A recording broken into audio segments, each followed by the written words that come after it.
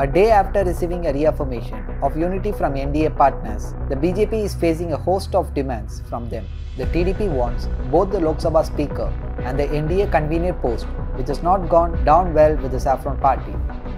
The BJP is unlikely to compromise on 6 key ministries: Home, Finance, Defence, Railways, Law and Information Technology.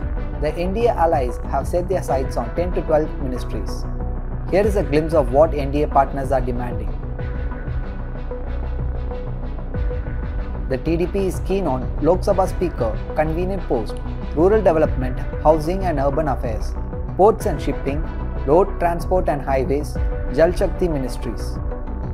The JDU is eyeing on rural development, defence, agriculture, railways and 2 Minister of State posts.